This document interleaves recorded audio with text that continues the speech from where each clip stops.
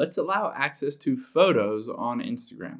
Now, you might want to upload a photo or a video up to Instagram to post it, a reel, a story, whatever, but it's not allowing access. You can always turn on that access just by hopping into your settings here, and we'll scroll down and tap on privacy and security. And you can see midway down here is photos, and if we tap on that, you can see this is the list of all of the apps that have requested access to those photos. And you can see Instagram right here. I'll just tap on that and it says allow photos access and it's currently set to none.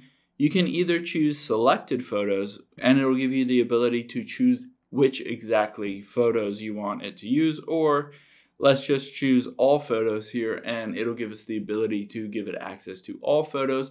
You'll be able to look through it and post any of your old photos or videos up on Instagram.